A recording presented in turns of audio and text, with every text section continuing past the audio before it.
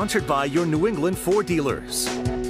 It's been a strong start to the season for Middlebury baseball thanks to a very strong offense, hitting over 300 as a team through 25 games. But the Panthers let one slip away earlier this season against Plattsburgh State in a barn burner, looking for revenge against the Cardinals earlier today. Plattsburgh in the midst of a 4-game winning streak, red hot as well from the plate, and that showed in the bottom of first. Daniel Novelli slapping a single into center field. That would score 2 to put Plattsburgh State up 3-1, but at the top of the 6th, Middlebury striking back, up by 1 run and more damage from Sammy Smith. That's an RBI base knock, and then same inning, more offense. Nathan Sammy able to score 2, and Panthers also able to flash some leather as well. We'll call this one a 6-4, and how about a 3? Middlebury's play on both sides of the ball leads to a dominant 14-5.